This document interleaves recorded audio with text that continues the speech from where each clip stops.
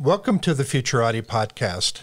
Any member of the Futurati is somebody who believes in the power of the future. We know there's a better world ahead, and we indeed have the power to make it so.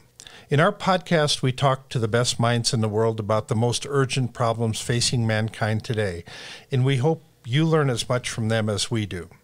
I'm Thomas Fry, a professional futurist and keynote speaker. And I'm Trent Fowler, a machine learning engineer and author. Thank you for joining us.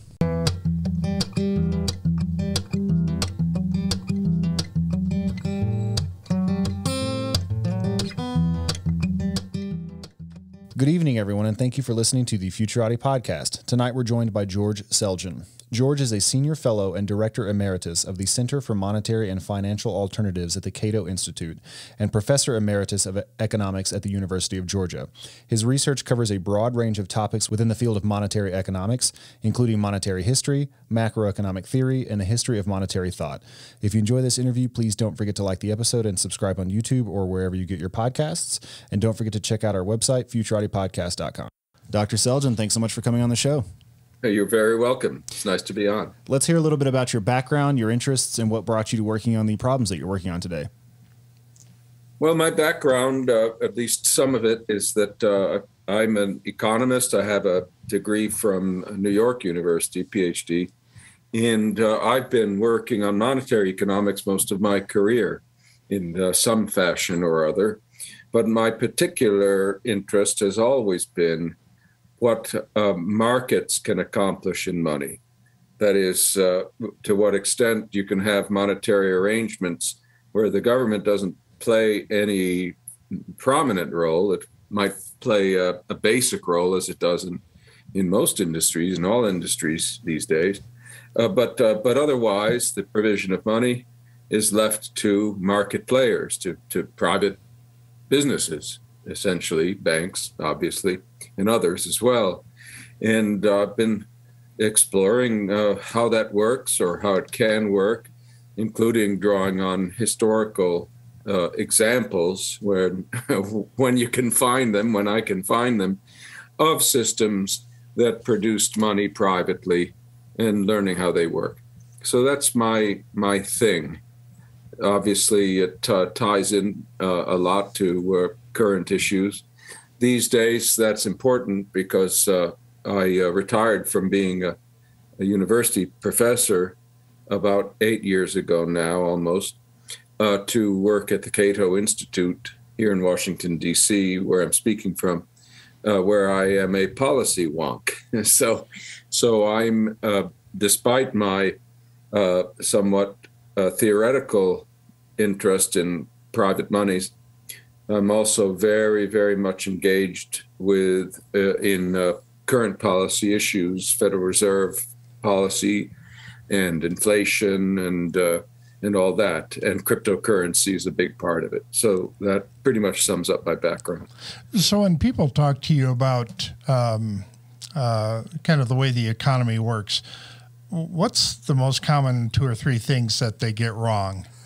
That there's these underlying assumptions that I'm sure that drive you crazy because they don't quite understand how it all works. Just 2 or 3? Yeah, that's right. Well, I'll just focus on the one that I think I find most frustrating, but it's also not at all unusual, and it isn't particularly naive still.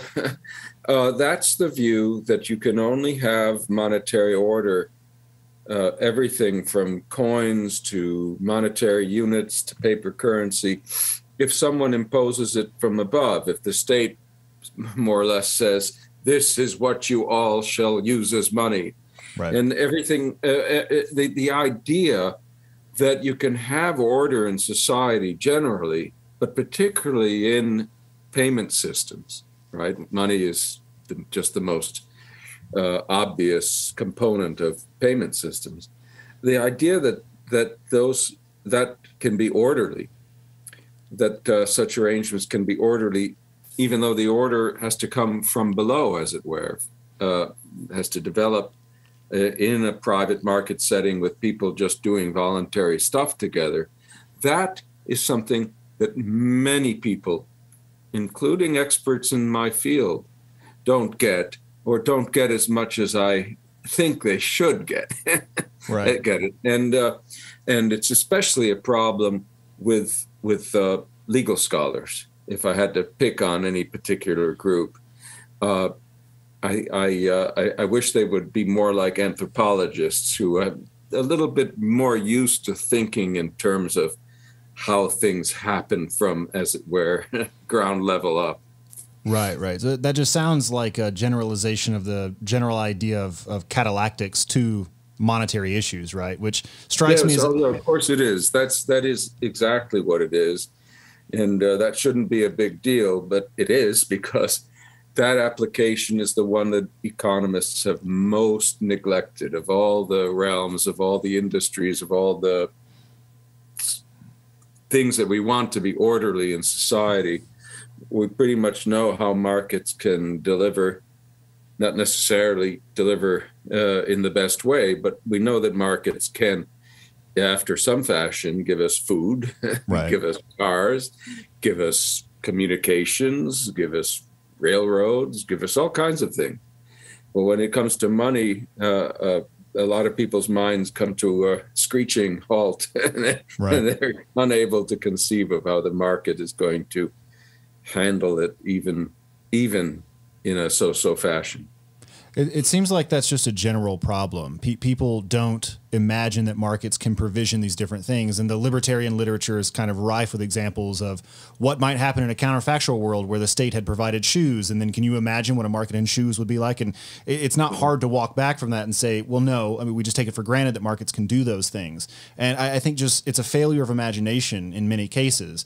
When people just imagine that it's not possible for a decentralized process to provide good X, Y, or Z. Herbert Spencer said this very well back in the mid-19th century. He said if the state had always produced bread, right, and people knew of no other arrangement, it would boggle their minds if somebody said to them, we could just do this, in a decentralized way. They would say, are you kidding? That could never work. Well, that's what's happened with money. States started taking it over and for the most part did take it over in ancient times when there was only coins. So that's all you had to take over. And subsequently they've managed to muscle in on paper currency. Now they're talking about muscling in on electronic money. But the point is that they've always muscled in on important components of monetary systems. And therefore, they made it difficult for people to imagine what things could be like if they didn't muscle in. And it takes a lot of imaginative, rational reconstruction to try to tell us that story. And some evidence, which there is, from those cases where the government stayed out for a change. We have to gather as much of that as we can find, the scholars who are working in this area. But then when you do all that work and you piece it all together, you still face a great deal of skepticism from people, a lot more than I wish there was. So it's an uphill slog. So is that what you anticipate with the cryptocurrency world? Is that the governments will muscle in? Well, they are muscling in. Yeah, they are muscling in. They're muscling in with central bank digital currency.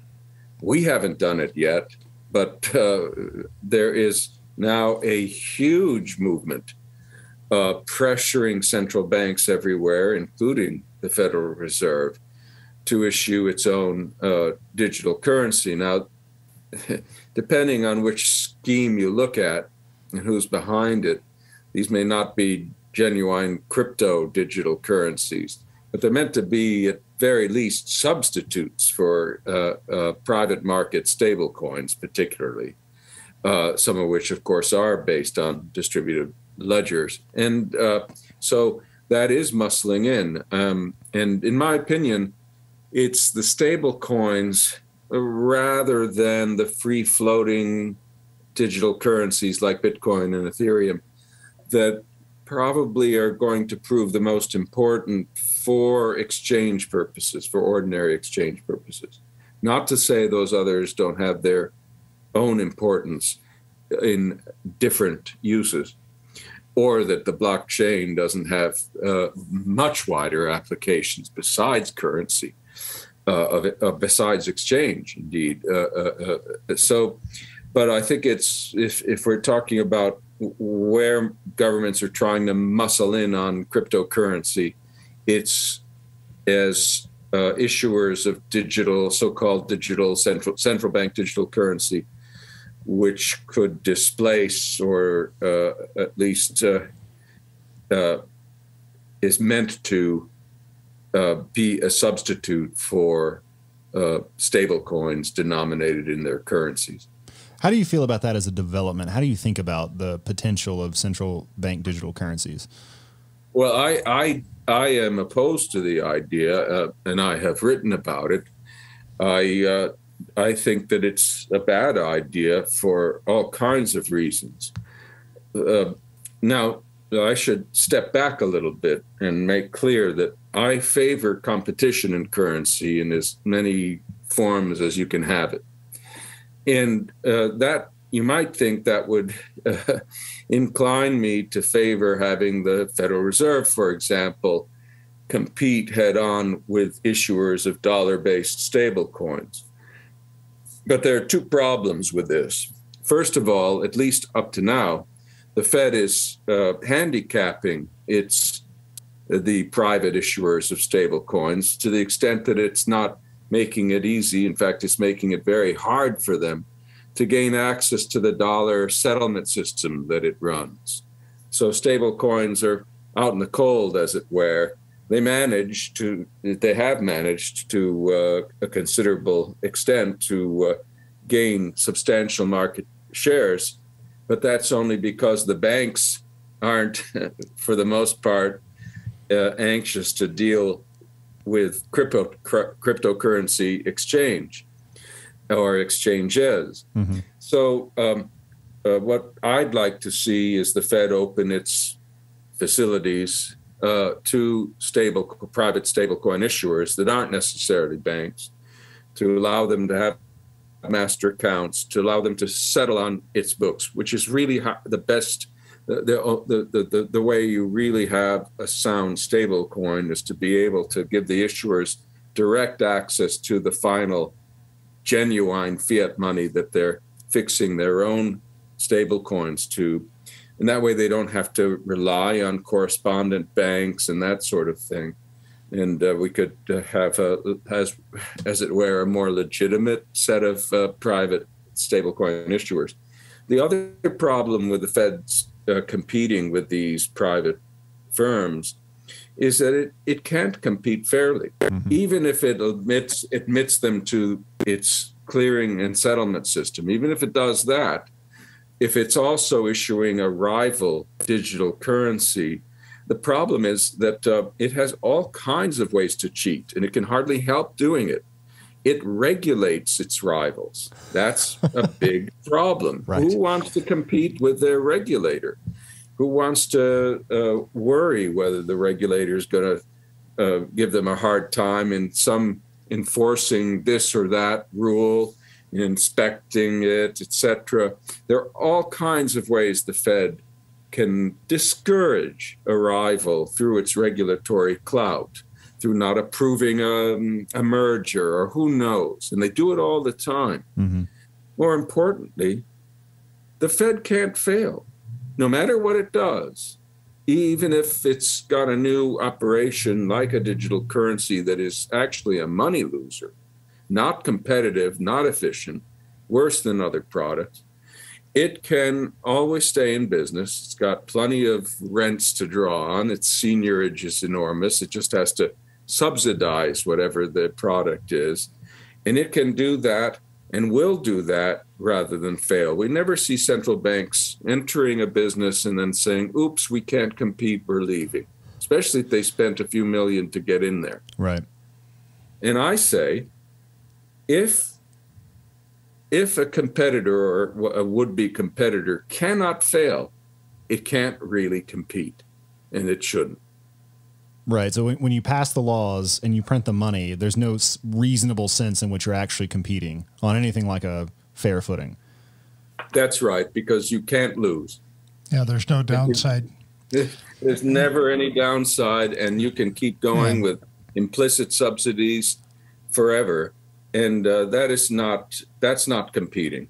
So I'd like to see competition, but I'd like to see it among the private firms, and I'd like to see them be able to compete. The private fintech stablecoin issuers, the non-banks, I'd like to see them be able to compete more fair and square with banks by having the same access to the Fed, but not by being regulated in the same ways, because stablecoin issuers don't take the same risks banks take. So many of them don't need deposit insurance and shouldn't have it. And I've written about that too. That doesn't mean there shouldn't be some regulations. The most useful would just be to have the Fed make sure that they're holding the reserves that they say they're holding. We know how important that could be. Right. But that's really easy to do if the reserves consist of balances at the Fed. Right. How can the Fed not know? And if the Fed knows, everybody knows. Yeah. Do you see the banking system working with cryptocurrency in like 2030? I think yes. The answer is it could happen if the Fed is indulgent in the way I've suggested to other stablecoin issuers. What will happen, the non-banks will then be dealing with cryptocurrency exchanges, et cetera. They'll have a rival product that has a certain appeal. And at a certain point, the banks are going to say, look, we want to get in on this too. So we'll see more regular banks, full-fledged banks, also start to deal with those changes. And I think we'll see the regulators be a little bit more tolerant of it. But you've got to first drive a wedge in the status quo, as it were. Because what we have right now is a gigantic sort of firewall that's separating the banks and the ordinary dollar payment system from anything that has to do with crypto, and is allowing or having these stablecoin issuers that are themselves not integrated with the banking system, with the ordinary dollar payment system, sort of floating out there on their own, trying as best they can to have dollar substitutes that are viable. And some of them are succeeding better than others, of course. But we need to break down that wall if we're going to have an efficient digital dollar system. I wanted to ask you a similar question. If we make the unlikely assumption that Jerome Powell at the Fed is not avidly reading George Selgin and taking his cues from I have a story about that. I'll tell you in a minute. Yeah. From your scholarship, how do you see the Federal Reserve moving forward with central bank digital currencies? I mean, you've stated you don't think it's a great idea. What do you think is actually going to happen, though? Well, first the story. I was invited to the Fed's annual shindig in Jackson Hole a few years ago, which was itself quite unusual, given my views and all that. And it wasn't until the very end of the event that I finally had a chance to go and introduce myself to Powell, who I hadn't met. And so I did. I started walking up to him, and I'm about to extend my hand, and he looks up and he says, "Oh, George, I've been wanting to meet you." and sure enough, he knew who I was. He's a very charming man. Yeah, he says, and I have no idea whether he's read any of my stuff, but he knew who I was. Interesting. Sure enough. And I was completely discombobulated, of course, because I was expecting the conversation to go the other way. Mm-hmm. So, anyway, first of all, speaking of Powell, I don't think the Fed really wants to do this. I really don't think they want to do it. And if it were completely up to them, if they were truly independent, I wouldn't be worried that they would. But the pressure is immense from various groups for them to do something. And there are all kinds of reasons for it. There's people who hate private stable coins and don't want to see them proliferate or succeed. There are people who worry that because China, especially, but also some other countries are going ahead with their own government or central bank digital currency schemes, that the Fed has to keep up with them. Otherwise, we, the U.S., will fall behind in our payments technology. My response to that is, look, you've got 4 or 5 countries that have developed digital currencies, and you've got a bunch that have not. Why don't we keep up with the others? Right. Right? Why do we have to keep up with China because it's done it? Why can't we keep up with Britain, which hasn't done it? So they might also. So so there's a big movement out there putting pressure on the Fed and other central banks to develop their own digital currencies. And I'm afraid that that it might ultimately succeed. But I'm trying my best to do what I can to prevent that from happening. So what would it look like? Well, the Fed has already put out a plan, which it says is not something that is a plan in the sense that it's planning to do it.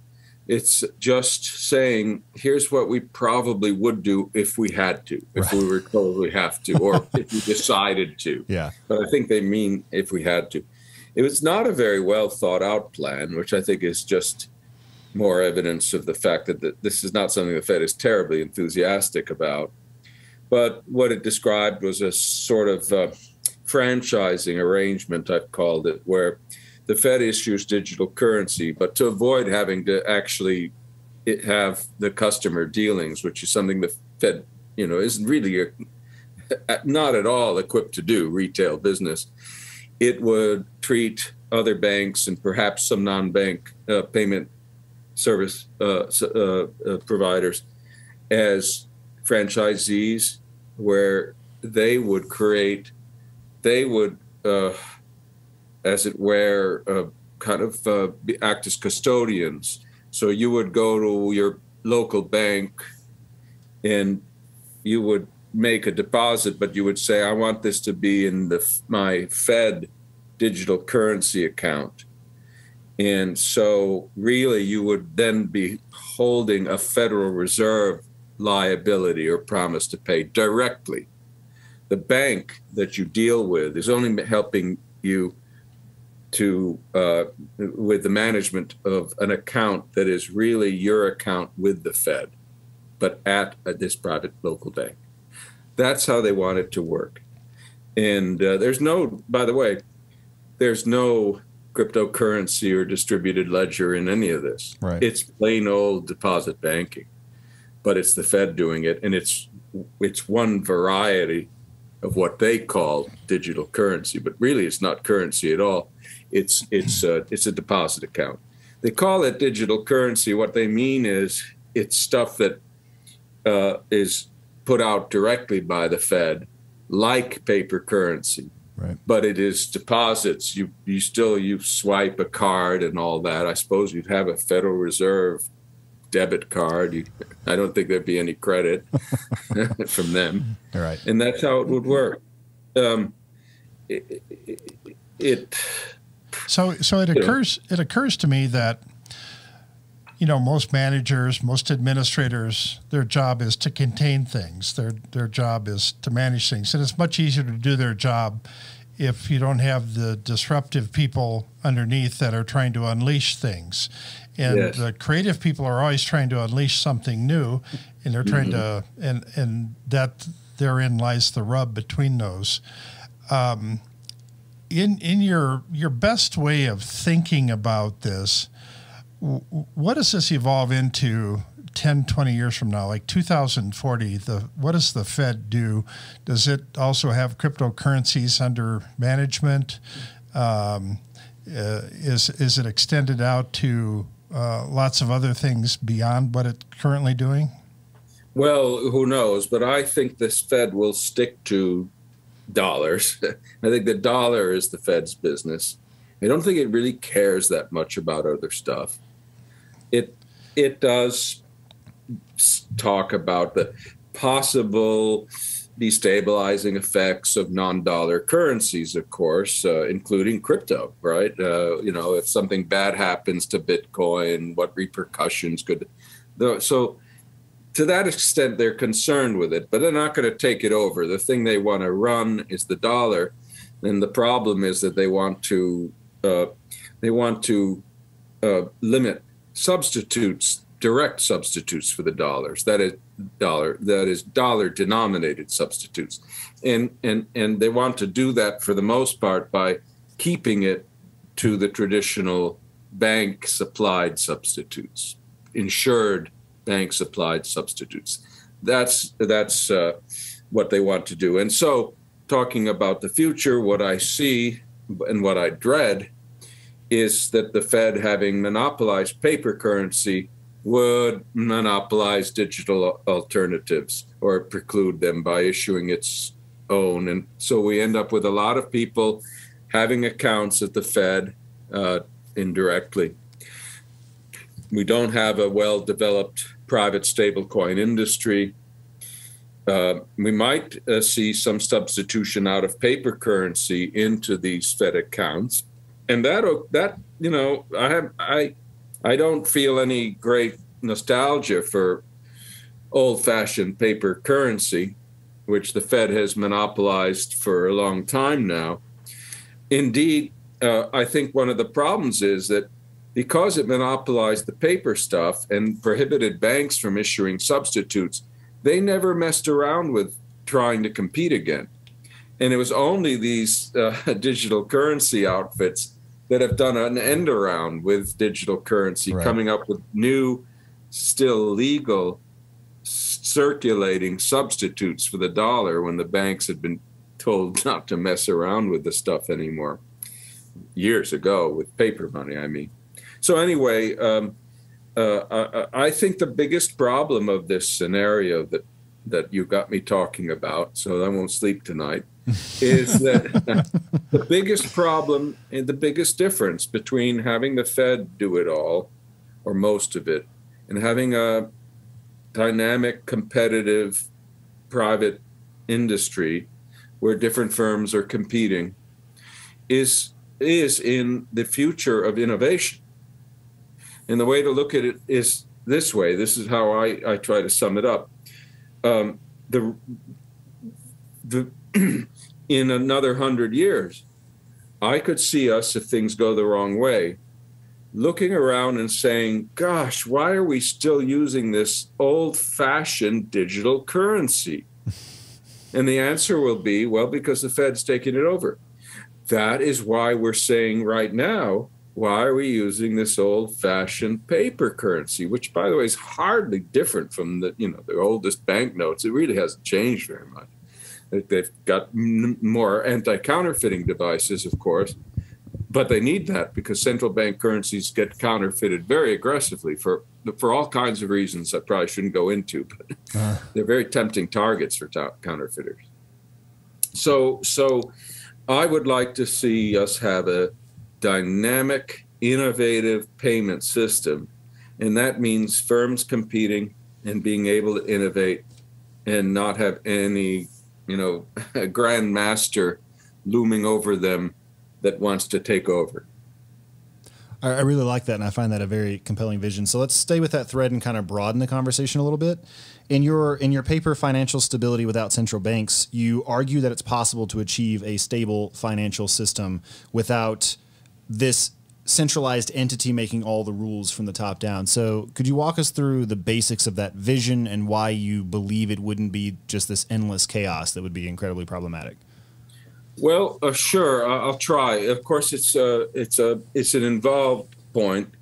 It's not the sort of thing you could capture in a soundbite. But the first step in understanding the argument is to appreciate, which many people don't, the extent to which financial crises, both recent and historic, have been made possible or made worse by stupid regulations.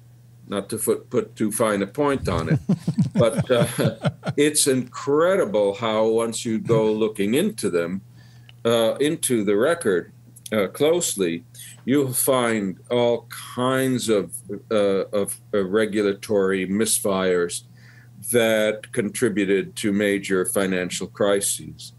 I'll just give you an example that probably is the most important. the 1930s in the United States. Of course, we had the Great Depression, and a proximate cause of that was the collapse of our banking system, where in a matter of a couple, 3 years, we lost 5,000 banks. Now, that's an incredible number. So the first thing you have to ask is, how many banks did we have? Right. And the answer is that going into it, we had about 29, 30,000. How come? Well, first of all, no other country had anything like that many banks. We had all these piddling little unit banks because we prevented banks from having branches, not only nationwide, but often in the same town, let alone the same state. I see.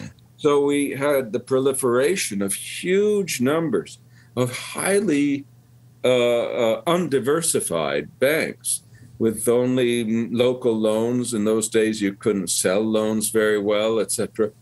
And it was mostly the ones in agricultural areas, not in the cities, that were going belly up because of collapsing farm prices in the 20s. In fact, thousands of banks failed before the Depression in the 20s. And that just kept happening and got worse in the 30s until the whole thing imploded. So the lack of branch banking alone was a huge factor, the prohibition, I should say, of branch banking, because it wasn't natural. Oh, didn't let it happen. That didn't really end until Regal Neal in '94, right? When they repealed. It didn't completely end. That's right. It started to get phased out before, but what happened, what kept unit banking alive in between was insurance, deposit insurance, which was adopted. The law was passed in 33. It started in 34. And that law, everybody understood this at the time, and they've forgotten since. That law was only passed to prop up a unit banking system where everyone now knew how bad these banks are. How are you going to get them to keep their money in these banks? If you open them up and they're the same as they were before, that's not going to do it, right? Right. So insurance is a way to deposit insurance was a way to jury rig unit banking, and no wonder. We were the only, well, there was one other country that had deposit insurance before us. I think it might have been Czechoslovakia. But apart from them, nobody did it because nobody thought they had to do it. Then the next country that did it was Canada, 1967. And they had no good reason to do it. They weren't having any, problems with their banks to speak of. There's a history, there's a politics behind that story as well. Right. So, not to get into too much of the weeds, the point is governments regulate their banking systems or monetary systems for all kinds of reasons, and some of them are really bad. And often the result is they create problems, weaknesses, instability. Then you have a crisis, and then they do more of the same, right? Rinse, wash, repeat. And so we keep getting new layers of regulations heaped on top of the old ones that were troublesome to make up for them. And then we find we've created other problems. So step number one, check and see whether the panics are caused by bad regulations, and often they are. So all you have to do is to identify them. You get rid of all these bad regulations, or you envision a system without them, and you're already pretty much halfway there to stability without central banks, because what central banks are doing in their last resort lending operations, which is their main ideal contribution to stability, not their only one, is making up for the panics, et cetera, that break out because of the private market, because the conventional banks have gotten into trouble, often because of regulation. I'll give you one more historical example. And this really speaks to the lender of last resort's role of the Fed. During the Civil War, we abolished or forced state banks out of the business of issuing currency. And that was done mostly for fiscal reasons, because the government wanted to issue a lot of paper money, and it wanted to create a new national banking system that would help it with its finances. And if they didn't have some scapegoat to get out of the way, to get out of the currency business, they would have had even more inflation than they actually had in the Civil War, which was plenty. Anyway, they also created the national banking system, and the national banks were allowed to issue currency only based on U.S. government bonds because they wanted to sell bonds, because they wanted to finance the war. So now we have a currency tied to the availability of these bonds. More bonds, more currency. Fewer bonds, less currency. Okay, go ahead the next few decades after the war, the government's retiring its debt, the bonds are getting scarcer, the banks can't afford to issue more currency, even though there are periods when a lot more currency is needed to move the crops, etc. So there were two ways to fix this system. The first way was deregulate. And people said this, they pointed to Canada, which had a great decentralized currency system. They said, look, if you just let the banks issue notes without that bond requirement that is no longer needed, the war's over, we're running surpluses, then they can issue more when they're needed. And that was the proposal. Get rid of the restraint. Get rid of the dumb regulation. But for reasons I can't go into, the government didn't do that. I have a whole paper about this, a whole long paper. Instead, they set up the Fed. Now, what was the magic of the Fed? Simple. The Fed was allowed to take assets that the banks had, other than their bonds, that the banks could not use to back their currency. The banks could present those assets to the Fed and discount them, and they would get some Federal Reserve notes, and then they could issue those. All this was doing was creating a set of banks, the 12 Fed banks, that were exempt from the regulation imposed on all other banks and letting them fill the gap that way. There was no magic in it. Right.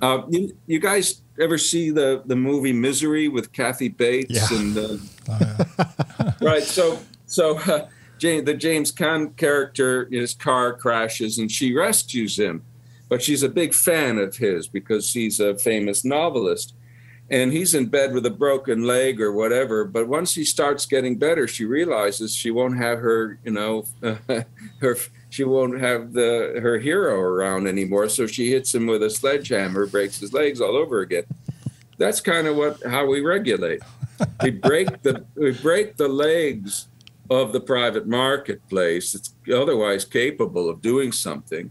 Then we create a government institution, and it, comes to the rescue by doing what the government won't let the private market do. So we really didn't need the Fed in 1913. Canada didn't need a central bank then. It got one in 1935, but not for political reasons, a whole different ones. So once you start getting rid of the bad regulations, you really do away with a lot of things that make a active central bank necessary. Now, that doesn't completely solve the problem. So let's suppose we have our nice, intelligently regulated, that is not very heavily regulated, private banking and currency system with no central bank, and the banks are doing their thing, etc. And somehow, for no reason, doesn't have to be a reason, people start panicking here and there, and they start running on their banks. Right. Well, you can have a thing called an option clause or suspension of payment contract. In fact, banks have used these. Some banks have them now, though you never know it unless you read your contract's fine print. Mm-hmm. It says, we reserve the right to pay, we'll pay you either on demand or in so many days with an interest penalty. And it's easy to show. You can design those contracts so they're incentive compatible. And what that means in non-technical language is that it's only in the bank's interest to invoke them when the bank is sound. But that means that for the customer, as soon as the contract's invoked, they know they shouldn't have panicked in the first place. And this gives you a good equilibrium where nobody ever panics. And it solves the problem. And you can, so there's a lot more to this. But between the actual history of what causes panics and how much you can accomplish by just getting rid of the bad regulations that contribute to them, and the various market devices that banks could use to protect themselves in the event that funny things happen, you can have a very, very stable system with no need for a central bank. I wanted to ask you a somewhat technical follow-up. You made a passing remark about there being periods of time during which it was necessary to increase the currency supply to move crops. Mm-hmm. And my understanding of the quantity theory of money is that over not even that long of a time span, production in the economy can acclimate to any amount of money, right? That money, it just doesn't matter how much there is. And so in the long run, yeah. How long does the long run have to be for that? It can be a long time, yeah. A long time? So that's right. Let's be clear that, So what was happening in the 19th century, and still happens today to some extent, wasn't that there were periods necessarily when everyone wanted money of all more money of all kinds. But what would happen is, in those days especially, it's less true now, there were times when having deposits was all you needed. You could write checks, etc. And your need for actual circulating money was low, banknotes, currency. And then other times when there were more transactions that required currency, like moving the crops. And the reason you needed a lot of currency then was because the migrant workers who helped with the harvest, generally they went from town to town, and so they didn't bother keeping bank accounts because there was no branch banking. They'd have to open an account, close it again every time they moved. So they just dealt with cash. So that time of year, you needed a lot more cash.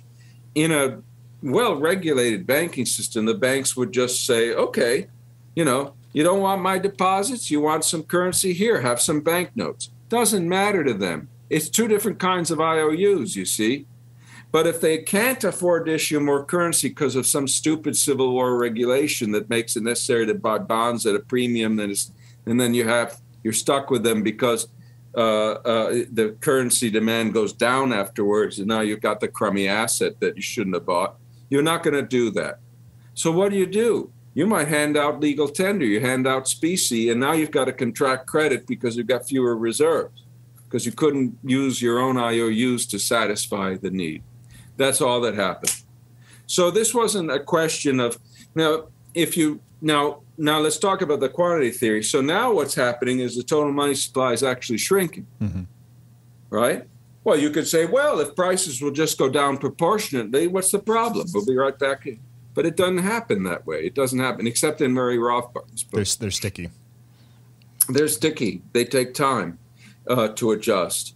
And the same, and this is why the idea that I think it was David Hume, it might have been James Mill, that the quantity of, it was John Stuart Mill, the quantity of money is a thing of complete unimportance, in the sense that any quantity of money can be sufficient if you have the right price level to go with it. That's true. But that's a statement about the long run, about comparative statics. It was never meant by Mill or any other economist even back then. It was never meant to imply that if the money supply shrank in half, we wouldn't have to worry about it. Right. or that if it doubles, you don't have to worry about it. As they say, I think, I don't know which wag said it, but the Niagara River is smooth at the top of the falls and smooth again at the bottom, but the transition's a real bitch.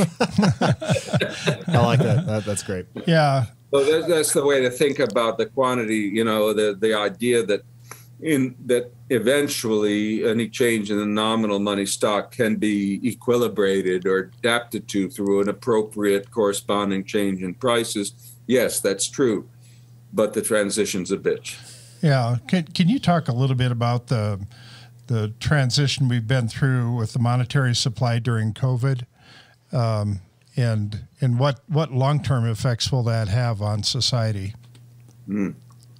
You mean the monetary changes, I assume, not COVID. I can't answer the broader question. Right. Well, it's been an interesting event because during COVID, really two things were, you had one big thing going on. You had the disruption of production and activity by COVID. And that meant people were spending a lot less. And it also meant supply was disruptive. So supplies of goods were reduced. And that problem lasted well after the activity started to revive. Now, if people are producing fewer goods, there's less output. That's putting upward pressure on prices. But during the COVID period, when it was bad, when we were doing lockups and all that, because people were spending less, that was putting downward pressure on prices. Right. In fact, during that time, the velocity of money, so to speak, it just completely collapsed because people were just not spending. Right. Now, the Fed at that time, quite properly, increased the supply in an effort to make up for the collapse in velocity. People get more money to hoard, but it's not really doing that much to offset the decline in spending. As the recovery took place, two things happened. One was, of course, spending picked up again, right? The new money that was out there and the old started to get used. And this was all right because to a large extent, what it was doing was allowing spending to catch back up so that we didn't need to have much deflation. So up to a certain point, the big expansion of the money supply post-COVID was perfectly desirable to avoid the bad kind of deflationary transition.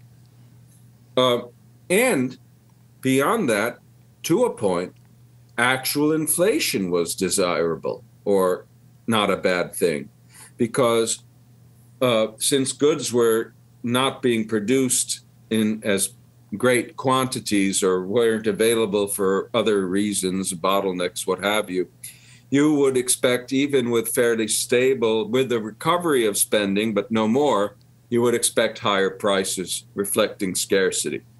And that's pretty much where things were right up until, I think, the end of last year. Because at that point, around that time, spending fully recovered. And then it started to go beyond where the trend it had been before COVID.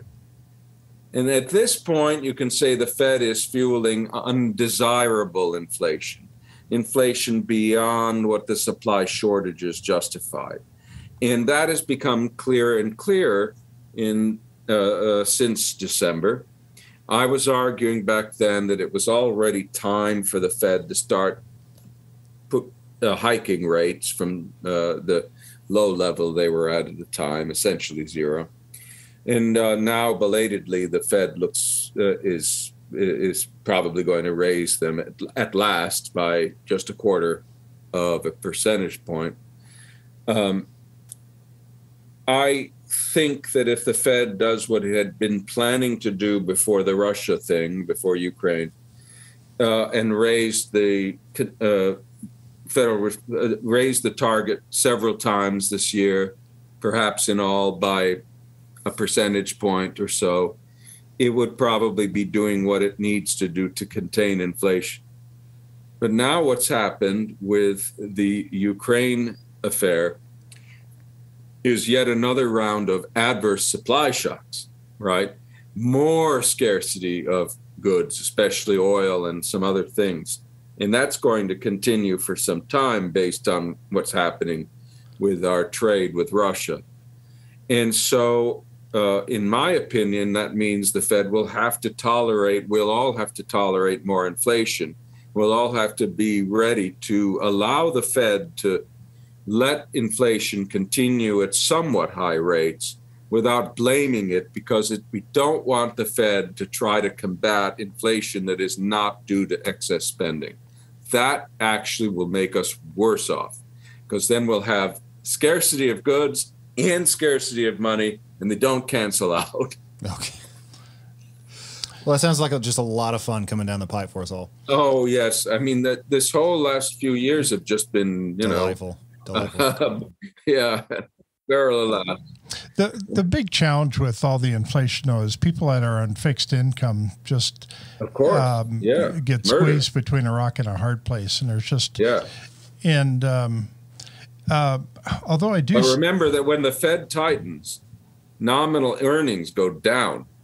So the people on the fixed incomes, they are okay as far as their earnings.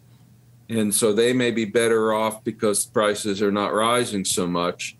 But everybody else is going to be paying a price and seeing their incomes grow less. And so, and it's also the case that many people on fixed incomes have cost of living adjustments for inflation. So we have to be very careful about this. In general, when goods are in short supply and prices rise because of it, you add insult to injury by having the central bank try to keep those prices from rising, because it's got to reduce everyone's earnings to do that. And that actually doesn't make people better off. So I like to think about Bitcoin was a direct response to the 2008 monetary crisis that people just, one person in particular actually decided to do something about it. So moving forward, thinking about how things are going to transition in the future, in your with your best future thinking hat, what comes after cryptocurrency? Oh my goodness! Now yes, you guys are into this future stuff, aren't you? But I'm not so good at that sort of thing. Of course, I'd make the nutty if I could be. So you're asking me what the next big innovation beyond cryptocurrency is going to be? Is that the question? Yeah. Well, I think, to manage expectations a little bit, it could also just be what you think might come through cryptocurrencies. Like maybe it's not Bitcoin or Ethereum, maybe it's something else, a stable coin that achieves global reserve status. Do we get cryptocurrency version FDIC or something? Oh, those things I'm even worse at, because once you get out of the money realm, I become a complete idiot. But as far as what I see is this. Let me step back a little bit and say, first of all, I'll talk a little bit about the past. Cryptocurrency has really fulfilled some past visions of what the future might be like. So let's talk about those first. When Friedrich Hayek wrote Choice and Currency in 1976 and then followed it up with denationalization of money 2 years later, he was contemplating private issuers of fiat-like monies. He didn't call them that, but private issuers of currency where the value of the currency would be regulated or somehow deliberately, and the appeal of the currency was going to be by whatever the regulator or the whatever, however it was designed, and and whether that seemed to give it better prospects of stability and all that. Hayek believed that the most popular private currency would have the most stable value, and of course, watching Bitcoin, we see something that I had already raised as an issue against Hayek's theory, which is that people like appreciating things. So what they might like is a money that appreciates, except they might not use it as money that much if it does. The opportunity cost would be higher. They'll be hodlers, so it'll become an investment asset. So in a way, what Bitcoin has done, because we never saw private issuers of fiat, of paper money, right? We never saw what Hayek actually envisioned, but the closest thing has been stuff like Bitcoin and Ethereum, where the values are independent of established currencies. They're regulated in ways Hayek couldn't have anticipated, right, with algorithms and all that. But where they differ is that they don't have stable purchasing power in terms of goods and services, and they tend to be especially favored by people who hope that they'll appreciate as they have to a considerable extent since their foundation, of course. So the other vision, old vision, was the free banking vision that I and Larry White and Kevin Dowd had, where we're thinking about private currency that's redeemable in some established money. Well, we know the banks, for the most part, have been taken out of that business for a long time. Here come stable coins, right? During this end around, stablecoin issuers, they're not banks, they're not issuing paper currency, but they're non-banks issuing digital currency. So it amounts to the same kind of thing, except it gets around the regulatory restrictions. So for me, and I think that's true for Larry too, we see this as this was our future once upon a time being realized. So what does this all mean? Well, in my opinion, it's as far as exchange is, as far as media of exchange, as far as money are concerned, the future is in the stable coins, precisely for the reason I mentioned earlier, that the non-stable coins, the private independent currencies, the Hayekian Bitcoin and Ethereum, are mainly appealing as investment media. The prospect of appreciation is much more important in driving the market for those things than the prospect of being able to go shopping with them. Right. That's all there is to it. That wasn't the intention of Satoshi and his friends when they developed Bitcoin, certainly. I think they did have in mind that it would become money in the economist sense of a widely, generally used medium of exchange. But it has become something different. And unlike some critics of it, I don't see this as a bad thing. It's just, you know, I wish people would just stop talking about Bitcoin being money. It is a medium of exchange for certain purposes, and an important one. It's a niche medium. But even so it's particularly used for certain kinds of transactions. It's especially used by people who need privacy for their transactions, for good reasons, bad reasons, whatever you think of reasons. And it's more likely, of course, to be used in places where ordinary exchange systems, payment systems break down. But a lot of people, I think, exaggerate how widely it'll be used as currency, even in these basket case situations. Mm-hmm. So we're seeing some of this in Russia. We've seen some use of crypto in Venezuela, but often, typically, you see the dollar or other media taking over when the domestic currency fails. Russia is a unique case right now. So let's talk a little bit about that, because what's happening there is not just that their ruble payment system, the ruble is collapsing and the ruble payment system is collapsing, but that they don't have access to dollars and other currencies. So they really being, as it were, locked out of not just, they don't just have a problem with their own home currency. They're being locked out of the usual substitutes, right? Which, you know, the main usual substitute is the dollar, it might be the euro, be some other reasonably stable, established official money. But we're not letting them have those, right? So they can't have anything. That leaves gold. That leaves Bitcoin. Now we're seeing those things that are usually just hedges, mostly in investment vehicles or niche currencies. We're seeing a situation where their use in exchange is probably going to be unusually important. But it is a very exceptional case, and I think it's I hope it's a temporary case. I don't think the future of money generally is in those kinds of cryptocurrency. Can I ask you a follow-up to that? Sure. So I've been reading a lot about the monetary properties of cryptocurrencies and Bitcoin in particular recently, and Vijay Boyapati makes the case that historically, when a commodity becomes a money, it tends to go through a couple of different stages. First, it's a collectible, then it's a store of value, then it's a medium of exchange, then it's a unit of account. Probably not quite as tidy as that picture, but the general contours. I've seen that picture. Yeah, I've seen that. Mm-hmm. Right. And so the idea is that, owing in part because demand for Bitcoin is very volatile and the supply is limited, you get a lot of price elasticity. And so the opportunity cost of using it as a medium of exchange is very high right now. And that if someday it stabilizes, there's no reason it couldn't be used as a medium of exchange. Do you buy that story, or do you think it's...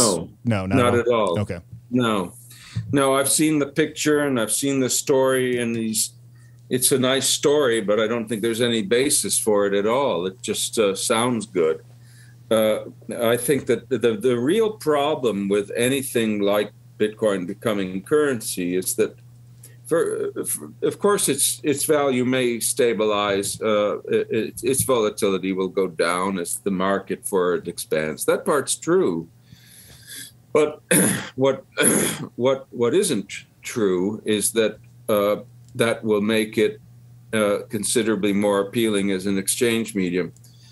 The most important factor that drives monetary choice for ordinary exchange, ordinary day-to-day, go buy your groceries exchange, is the size of the established exchange network, which, of course, is going to determine what your grocery store is prepared to take from you. It's as simple as that. This is a case where once you get an equilibrium with a well-established currency that everybody is using, that thing is very hard to nudge away with any rival. And that's where we are certainly with the dollar. The dollar is the most entrenched of all monies because it's got a market that extends, not only includes pretty much, all but a trivial component of domestic U.S. Exchange transactions, but also a lot of the transactions in the rest of the world. So it's huge. It is going to be very hard. The Chinese aren't going to unseat the dollar, no matter what they do, and certainly not just by having a digital yuan. And so Bitcoin is not going to do it either. Bitcoin's market share is tiny, and that share isn't properly measured. Even if you look at its capitalization compared to the dollar, it's tiny, minuscule. But the capitalization isn't a measure of how much it's being used for ordinary exchange. That's the measure. That's the measure of the network size that you have to compare with the US dollar network size. And that's even more minuscule compared to what the dollar has. And so even if the inherent properties of Bitcoin, its stability, its portability, whatever, its convenience, the fact that you can send it, across the world for nothing, none of these things trumps established network size. And that's the thing about currency choice that I think a lot of Bitcoiners have simply not recognized. And frankly, a lot of them think that just having the capitalization go up is the same thing as it's becoming money. And that's not at all true. Those are really quite different things. I remember you and Seyfuddin Ammous got into that rather a lot in your Soho Forum debate. So, yeah. I totally buy that the network effects are enormously important. I mean, arguably that's crucial to the definition of a money. It's a commodity that's accepted on one side of every exchange. So the network effect is kind of the whole value prop. Do you think that? I mean, do you just not see a world in which the dollar gradually loses its place in that world, and Bitcoin could cultivate a separate network that gradually captures more and more market share, or do you think it would be bad if that happened? Is it possible? I don't think it would be bad. I think if it happened, chances are that it would be good because there'd be a reason, right? But I don't see it happening. This network thing. It's not the sort of thing. The equilibrium tends to be all or nothing, right? We either all use dollars or we all are using something else, because if half of us are using dollars and half of us are using something else, we haven't got as an efficient an exchange medium as we should have, as we'd like to have. Right. The tendency is for one thing to beat all the others. This, of course, was Menger's famous theory of how money spontaneously evolve. And I've done work on that theory. I've done computer simulations with Peter Klein and all that. And you can show how just by people, trying to guess what's the most widely used medium so they have the best chance of shopping successfully, you could start out with, all kinds of potential candidates, and you end up with just one. I actually used to do an experiment in my money and banking class where you have one bag or urn, and you put 10 jelly beans, each of a different color in it. And then you have another big bag with all these jelly beans of all different colors. And you pass the bags around the room, and you ask each student to draw from the almost empty bag, blind, pick a color, and then double replace from the other bag. And you do that, till there have been 200 draws. And then I'd have them pass what was the empty bag or almost empty bag to the front of the room. Now it's full of beans, jelly beans, and I dump it on the desk. And of course, what's going to happen is, even though nobody's picking any color on purpose, is that one color is going to totally dominate. And that's the Mengerian story. This is people sampling the market to see what's popular already in exchange, but doing it, dimly. They don't, and over time, by replicating, by being copycats, you get the spontaneous emergence of a dominant medium of exchange. That process doesn't reverse very easily. That's the thing. Kind of a one-way street. Right. Chinese finger trap.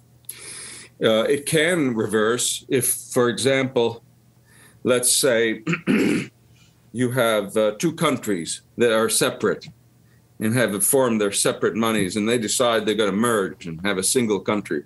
Then you start the horse race again between those two currencies, but you're still going to end up with just one for the same reasons. So this is why I say that unless something really weird happened, that dollar is that's pretty much going to be it's entrenched for a good long time. And here's another fallacy that I run into. People say, well, it's losing 5% a year or whatever, 2% even.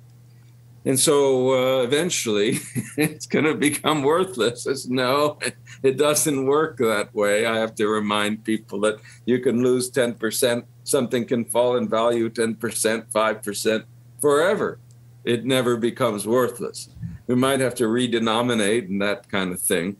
But it's not the case that every time the dollar loses 5%, that it's getting that much closer to being unacceptable and therefore is bound to eventually be replaced with something else. That's another of those common fallacies you asked about. That's another one I run into. It seems like this would bear on your comment earlier about the possibility of market mechanisms arriving at stable currencies if it's really true that these network effects dominate all the other underlying properties of a currency and that there is just a tendency for one to become what everyone uses, right? Like that would militate against the idea that there would be monetary chaos without the Federal Reserve. Like eventually gold or one of the paperbacks will end up being the currency everyone uses, and you get a measure of stability as a result of that.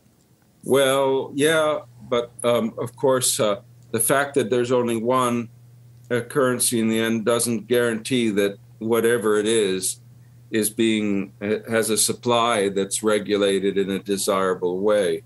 You could be very unfortunate and end up in a situation where the horse race gets won by a lame horse somehow, and then you're stuck with it, Now, as it happens, the precious metals, for example, worked out reasonably well. And I'm always one to defend the gold standard, particularly as having been much more stable inherently than people assume.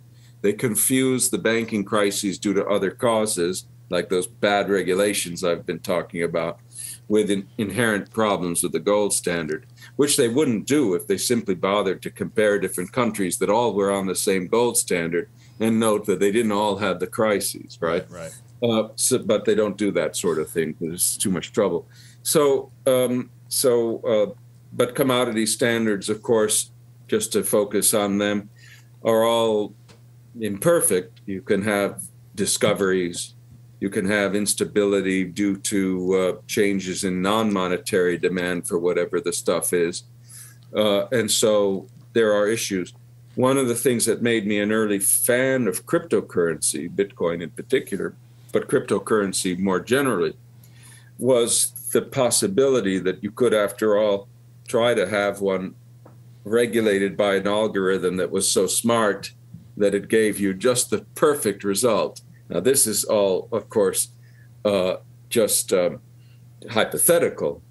In fact, it turns out that while it's apparently not that hard to get an algorithm that'll spit out a certain number of coins until you've got 21 million at a rate that is more or less constant, they've solved that problem. Coming up with cleverer algorithms, macroeconomically prettier algorithms, let's say, that would make for a good cryptocurrency that really could be currency. That's still a nut that hasn't really been cracked. They have got some algorithmic ones that stabilize in terms of other currencies, of course. Right. And even those have not always worked the way they're supposed to. So I wanted to tie together a couple of these threads by asking you about deflation. And your paper, Less Than Zero, makes the case that, contrary to popular and academic opinion, deflation is completely consistent with a growing, thriving economy. And I want to know a little bit about how that works. But my first question is one that I've kind of been scratching my head over for a while now. I can't figure out why anyone ever thought that you have to build inflation into an economy. So Russ Roberts on Econ Talk asked this to John Taylor the other day. He talked about how you need to keep inflation rates in sync between different countries because you don't want it getting out of control. That can cause disequilibrium. But I don't know about the more fundamental question, like why you would want price inflation at all. Why is that the prevailing opinion? Well, let me go back to the question about deflation, first of all. It's important to recognize that my argument in that book isn't that deflation is fine. It's that deflation can be fine. Right. It can be fine when it's caused by productivity, exceptional productivity growth. And that's just the inverse of what I was saying before. If you have less supply, if you have supply shortages, it's desirable to let prices rise, to not try to prevent that. Right. By contracting the money supply or money growth. And the converse is that if productivity is robust, why not let goods get cheaper? Because they are cheaper in real terms. The unit costs of production are falling. Let's let their prices fall along with it. And I think that more and more macroeconomists are starting to appreciate that. There's actually now a substantial literature supporting that result, as there was a long time ago before the Keynesian and monetarist thing happened. Right. Because there used to be plenty of economists who understood this point back when, but they all died.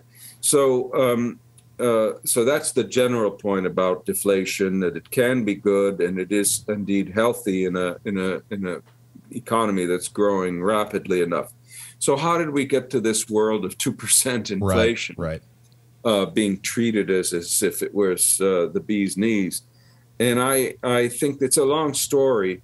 First, the monetarists got up there and said we should have a perfectly stable price level, which is already, in my opinion, a fallacy. It'd be true if productivity were constant. It isn't true in reality. But so then somehow we got from 2% from 0% to 2%. And this happened kind of insidiously. It was just this idea that's been around also a long time, that a little inflation kind of greases the wheels. And also was the thought that deflation is always so bad that we can't possibly risk it. So let's give ourselves a little 2% cushion. Right.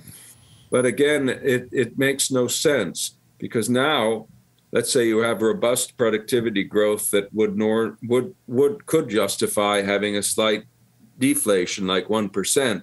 if you were doing a zero inflation norm, you would have thought you'd only be 1% off. Now you're 3% off.